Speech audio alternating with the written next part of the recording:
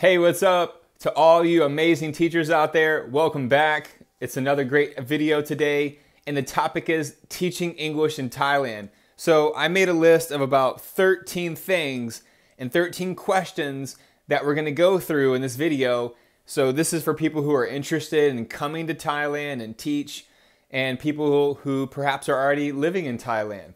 So here we go. Number one is the language. Now, of course, the official language is Thai. And how much do you need to know? I get this question quite a bit. It depends, if you're going to a big city like Bangkok or perhaps in Chiang Mai, more people will probably be comfortable with speaking some English. But if you go out to some of the more rural areas, like the countryside, perhaps English will not have as such a big influence. So I really recommend number one is you got to learn the language. You can practice, you can watch videos on YouTube. I used to watch Learn Thai with Maud, M-O-D, Learn Thai with M-O-D, Maud. And so there's these two girls and they're really good. They really help out. And also there's tons of other people out there. So I always get this advertisement from something called We Learn Thai from a White Guy or something like that. So if you see that, oh my goodness. All right, so know the language, know the Thai language. It's a tonal system, so you have like 4 or 5 tones. So it's similar to in Chinese. Like if you have one word, it can mean 4 different things. So you've got to be aware, especially when you're ordering food and things. Number 2 is what location do you want? For the people who are interested in coming here to teach English in Thailand, then you've got to know what location would suit you best. Now, of course, in the south, which is a bit closer to Malaysia, you have, Phuket, you have Koh Tao, which is basically south of Thailand, where most of the beach, resort, tourist areas and things like that are located, of course. And then you have Rayong, which still has, some tourism. And then you have Koh Tao, which is very agrarian, very agricultural-based area. And then you have Bangkok, you have Chiang Mai, and of course, a little bit above Chiang Mai, you have Chiang Rai. So there's a lot of other places around Thailand, but specifically Bangkok, Chiang Mai, Rayong, and Koh Tao, and even Thai North or Isan, which is northeast Thailand, you can find teaching jobs, okay?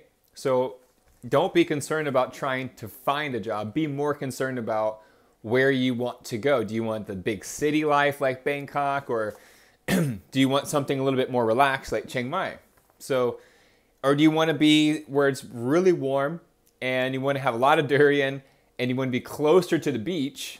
Then go south. And if you want to be, and I've never been to Isan, but people say it's really beautiful.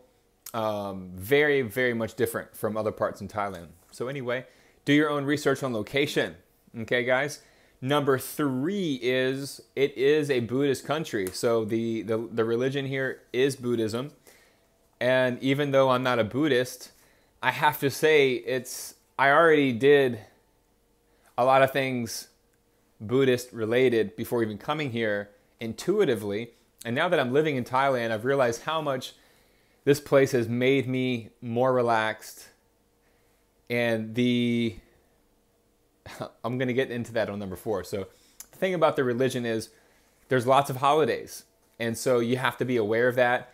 There might be festivals, stores might close, shops might close, and things like that. And also, I don't drink alcohol, but if you do, then you have to be aware, like sometimes you're not allowed to buy it in a store. So lots of different things out here, and you have to respect it. The religion is Buddhism here, so have respect. The next thing is, I wanted to say real quick, the first place that I came to in Thailand, it really woke me up. It was a big culture shock because it was the first time that I saw one of the cooks at one of the restaurants. I was waiting to get my food for breakfast, and she said, "Excuse me," it's not in English, but I knew that's what she was saying because she put up her hand and then she went outside, got on her knees, and prayed to the monks that were passing by. Then all the people came out And so that was like an eye-opening experience. And it really, I mean, I guess it, it did wake me up, but it was a moment where you're like, you used to see, you might have seen something like this on a documentary back home, but then now you're like seeing it and you're living it. And it was one of those like, oh, whoa, one of those whoa moments, something you've never seen before and you're 29 years old. You're like, wow, what have I been missing? All right. So the next thing is number 4. How does the religion affect the culture? So that's a great question. So first of all, not everybody, just like in America, a lot of Christians there and they're all living their lives. So no people are perfect. So it's a relaxed paced here. Perhaps in Bangkok, it might be a bit more fast paced and just the overall energy, like 6 million people compared to under 2 million people here in Chiang Mai. So that's a big difference. A lot more energy, a lot more people, can be a bit chaotic sometimes. But I've never lived in Bangkok, so just passed through a few times.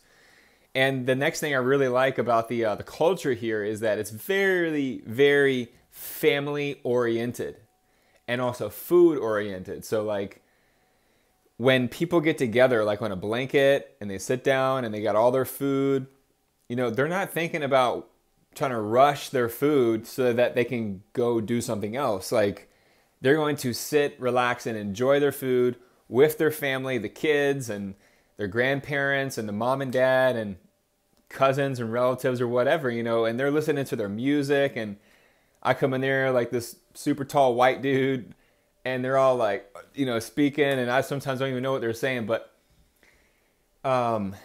it's a really, really, it's very similar to how my family grew up because, we were always like eating food together and stuff like that. So, it's Southeast Asia. Family is so important in Asia just in general. I mean, not to say that family is not important in Europe and the West and USA and North America, South America, but it's just different. And that's why if you've never seen it, you got to come here and experience Southeast Asia. So another thing is karma. The culture is so giving. They're so into the idea of sharing, because they're very connected to the food that they're growing. They're very connected to nature here in Thailand. So when I came here, people were like giving me free rides to go to get food and stuff. And I'm like, why are you doing this? I'm like, here, take some money. And they're like, no. I'm like, okay. So again, these were these like eye-opening moments where like, whoa, and reality, like factual reality. I mean, at the time I didn't, let's just say in factual reality, like the amount of money that some of these people could make in the places that were so giving and didn't even expect anything in return. That was just like this feeling, this warm feeling inside that somebody who's got to go work, say like 10 hours, hard work, 10 hours just to put food on the table for the family every day. And yet they find time to try to do something for me, and then I can't even tip them and they won't even accept it because they have this belief of, karma. That same thing would happen when I went to a restaurant on Saturday morning. It was like my second week in this place. And I was like, I was losing weight. I was super hungry. I didn't know what to do. And like the one day I had this soup with a friend and I was like, this soup didn't make me sick. It's okay. I'll eat it. So I went back to that same restaurant and I didn't know how to order the food. And this one guy came up and talked English with me and said, hey, don't worry. I'll help you out. So everything worked out. And he ordered the food for me. I knew he was doing it. And then he paid for me and I was like, no, man, you can't do that. And he's like, no. I'm like, wow. So, it's kind of hard to deny the love of a place where people are just so giving. I really want to stress that. And anyway, number 5, when I first got here, it was in Puoc Dang, which is in Rayong, maybe about 1 hour from Pattaya, which is a beach town. Very touristy, kind of like urban beach, that kind of vibe. And again, I was at like rock bottom at that place. Like, I didn't know what to do, and mostly because of transportation and the language. I just didn't know how to speak the language. And where I was, there wasn't enough people that could speak English to me in order that we could like communicate and get things that I needed to get done. So that was the biggest frustration is, and that's why I'm going to stress it again, go back to number one is, please, you got to take some time to really focus and learn the language in Thailand. It's very important. So number 6 is Koh Tao, or people say Koh Tao, but it's in English it's like Koh Tao. K-O-H, Koh, and then T-A-O, Koh Tao, which is Turtle Island, basically. So I was there for about almost 2 months, and it's a great place. Now, it was like I went from living in a place where I was my first time in Thailand, I didn't know what to expect, and then I say goodbye to that place. I moved to the beach, and I'm like, yes, I'm finally going to the beach, just like the videos I see on YouTube and all that. And basically, I got there, and of course, I had the most amazing time. The water was incredible, snorkeling, and these fish coming right up to your face and stuff, and like touching you in your back, and just the warm air, the atmosphere, the seawater. It was like so happy to be in that again. But after 2 months, it's a very, very small island. And sometimes if you got to go somewhere, like you got to take a boat like 2 islands away to the nearest airport, or you got to take another boat to the mainland. So you're kind of like in one of the most isolated islands in Thailand. But it was a great experience, but ultimately it was the internet that the internet was not reliable. And good thing I moved, because like a month or 2 months later, they had this huge flood, and like, yeah. So anyway, the island life is nice, but beware of the Wi-Fi. It's not always guaranteed in some places, okay? So let's try to get all these done in a few more minutes. So number 7 is motorcycles. I had 3 accidents in 1 year. I don't recommend motorcycles. Thailand's notorious. Even though most of the accidents are from drinking and driving, I still don't recommend it, okay, guys? Next, public transportation. So in Bangkok, they have the metro. There's Uber everywhere that you can use. Grab. I haven't used Grab yet, but I just stick with Uber. They give lots of promos and free rides and stuff like that. And it's very quick, it's very easy, very navigable. So public transportation is a no-brainer. You could take red taxis and tuk-tuks. I don't recommend that. The pollution, I'm not trying to add to that. Just, oh man, you'll see it when you get here. I just stick to the cleanest transportation, and that's it. Public transportation is not a big deal in Thailand. Next is visa. Depending on where you're coming from, even though I'm from the USA, I was coming from Hong Kong to Thailand, so I only had 1 month. Yeah, I only had 1 month. So that's a video I got to make in itself. So you've got to you have to realize that there's a lot of different visas out here in Thailand, and that's something that you've got to figure out what's best for you. I'll probably make a video and discuss the different types of visas that are available. The next one is number 9, opportunity. Is there a lot of opportunity for native English speakers in Thailand? Yes, but compared to China, not so much. Like there's one guy here named Adam Ajarn. He's amazing. He's really great. Has a school in Bangkok. Put out tons of YouTube videos. But he's like the only one I know who's like an internet celebrity.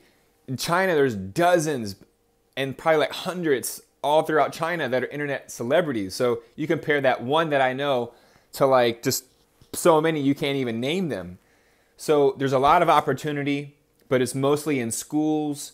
Whereas in China, there's a lot of other side stuff that you can do. And of course, the salary will probably be higher in China. However, Thailand, it's very accessible. There's lots of opportunity here, lots. And then also the food. The food's amazing. The Thai food, if you like spicy food and soups and rice and some sweet food and all kinds, a lot of vegetarian food here, a lot of vegan food. It's one of the reasons why I like to be here so much, because of the vegan options. For me, it's really relaxed. It's really quiet here. And that's pretty much it, guys. And internet, you have freedom to use the internet here. Facebook, Google, all that stuff's available here.